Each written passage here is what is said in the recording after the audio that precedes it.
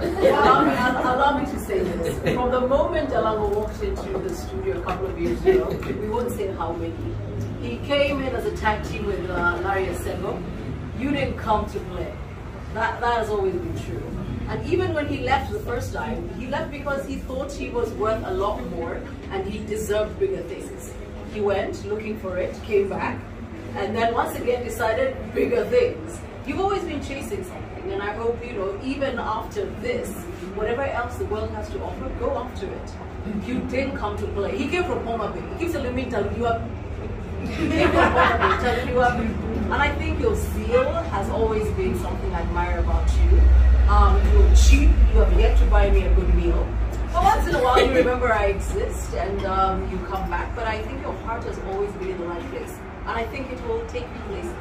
So give it your best shot. Give it your best shot. Give it your all. You can't go into this thing at the half-hearted. That's true. Yes. Get yourself a good couple of people with good brains around you. It's crazy out there.